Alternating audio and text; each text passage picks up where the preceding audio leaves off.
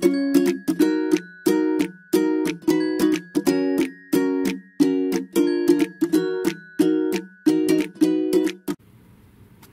it is. Hey ladies and gentlemen, welcome back. I've been wanting to do this for a while and I haven't done it yet. Really I've been busy, me being a one-man show, and plus, truth to be known, I'm getting older, getting a little bit lazier. You know, the always working thing is kind of, it gets old to work 16 hours a day. Those of you that getting into this, people that want to upgrade another tool, basically a little bit for everybody. So anyway, this is basically for you guys that want to get into this or upgrade or whatever it may be the case. All right, so anyway, let's talk about some tools. I ran across a video that Cody made about an iScan 3 and iScan SF, small factor, or whatever that stands for. You know, I got some information on the iScan. I'm going to tell you right off the bat, I've never used one, so I can't judge it all that much, but I've noticed one thing. Right off the top, I've noticed one thing. That tool is made for somebody else to make money. Read what you're getting. Read it close. What they're deeming like their programming that you get somebody else to do, you got to pay them $250 to do a programming that you can do here for, I mean, you might as well make that money yourself. That tool to me is made for somebody else to make money. I don't know what Cody got going on with that, if he got paid, sponsored by them to make that video, or what in the world is going on. But anyway, rambling on. Okay, let's move on to my list, in my opinion, of tools that are useful, tools that are not useful. All right, so we're going to go make a round over here and see what it is that I actually do and what it is that I got. I know the videos are kind of mixed up and y'all can't really tell what all is going on, but anyway, looking in this drawer right here, you see a Tech 2, you see the GM modules. You know, I've got various items in here. I got a Foxwell battery analyzer right there. I've got Ford tool. These are original, by the way. Those are genuine Fords. I got the Autel scope that's separated. So I've got these tools here. I got some Toyota stuff in there and all that good stuff. Moving on that one, here is the Autel. Okay, so the Autel, in my opinion, the Ultra is unnecessary tool. It's a good tool and I like it, but it is not necessary to have that tool. This is somewhat, a little bit, my favorite tool is still the Snap-on. It does have good capabilities. I don't like the fact that it's still too slow. It should be, by now it should be faster. You know, one tool I never liked, never could get into it, is this one right here. An X31 Pad 2, I think that's a big piece of garbage. Same thing with the Bosch, the ADS 625. I think that's a piece of garbage. I really do. So what you all don't know about me, because I don't think I ever made a video, I've been doing locksmithing for quite some time. I got a couple of machines, obviously some stock laying right there. I do chips and all that good stuff. So moving on from that, so we've got this Autel here. That's a 608. 608 comes in the case right there. Okay, it's got almost everything you need to do keys. This one here is actually this one right here. This one right here is the X tool.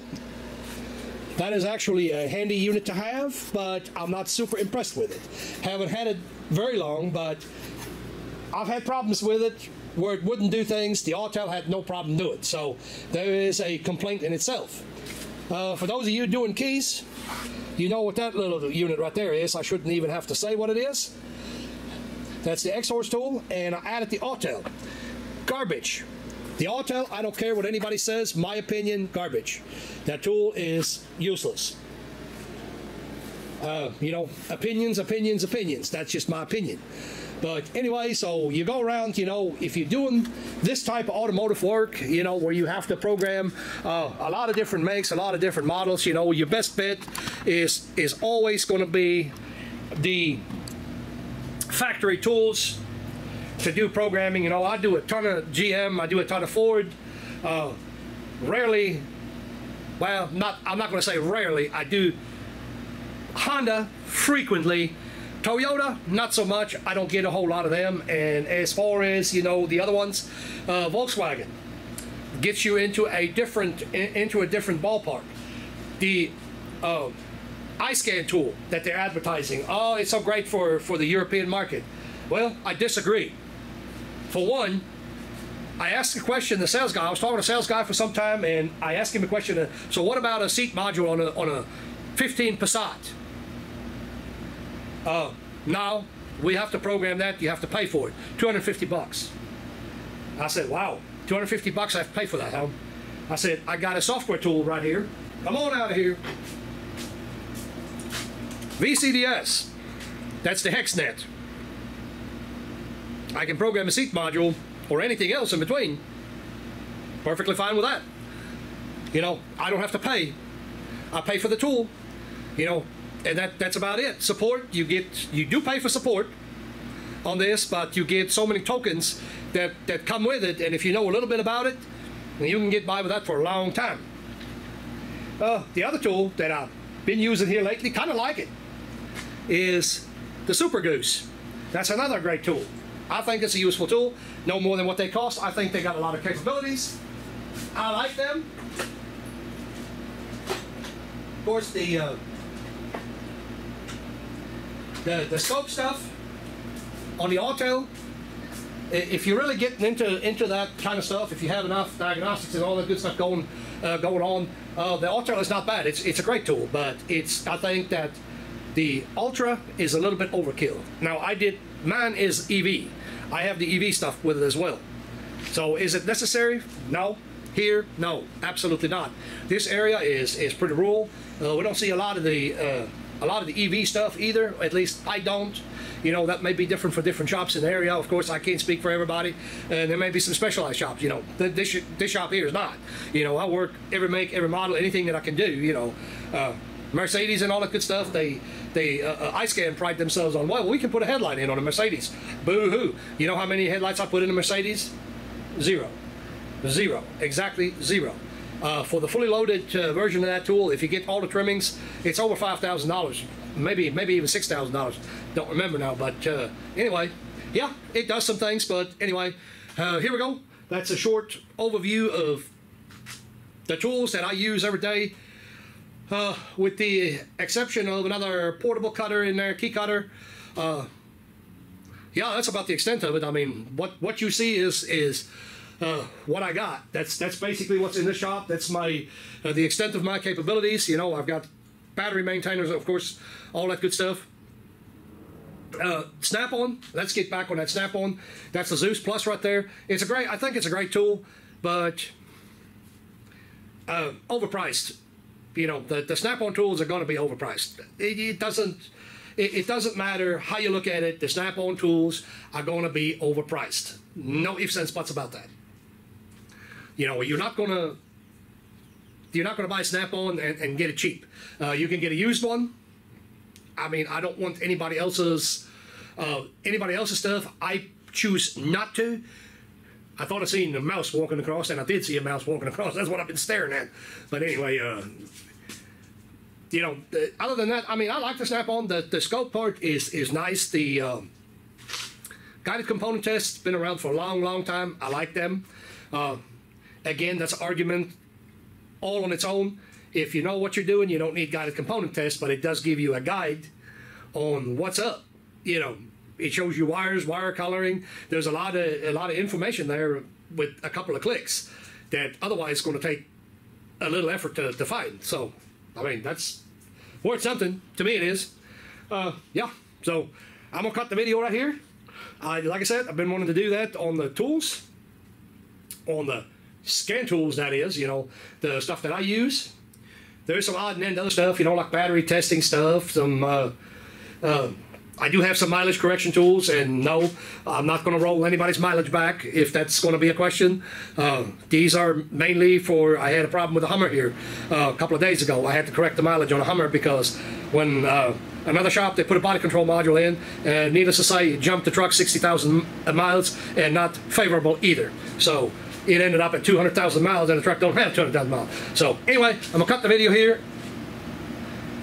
questions, comments on the tools. You know, if you got questions for capabilities, let me know. Let me know in the comments. Drop me a line. Like, subscribe. We'll see you on the next one. Okay, ladies and gentlemen, I don't know how good you can see that, but anyway, I made the claims on the tools. Here is next day. I need this tool, okay? Well, I need a tool. Transponder functions.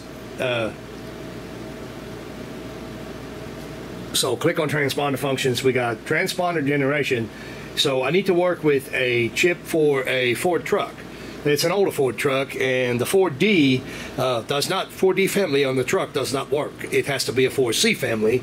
Transponder generation, you go to the Ford, the only option that you got, 4D63, okay? 4D63 is nothing. I go to search transponder, and search transponder, there is no search. Autel, crap. This is absolute garbage. Garbage is better than what you got here. It might work for a lot of things, and it might be a basic tool, but as a whole, this thing is garbage. I think they're trying to mimic the tool. I think is trying to mimic the X-Horse tool, but let me tell you, they're far from it. Note on the X-Horse tool, okay, we go to generate transponder, and we can do search by car model. You go to Ford. It shows the 4D as well, but we can search a chip, and you see the searches I did here, the 4C. So we go to the list here, ID4C, and there that is. So, not to mention,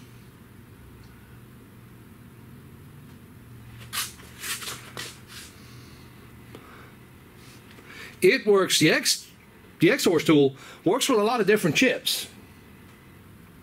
So I just generated a 4C chip here, you know, that the Autel is not capable of generating. Why?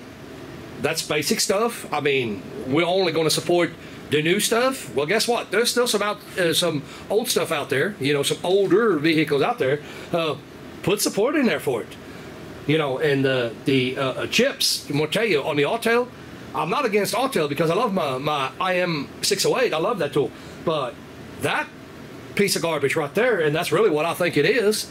It's not worth the money. I mean, it can't do basic stuff like that. I mean, they're trying to mimic another tool, and they're far from doing it.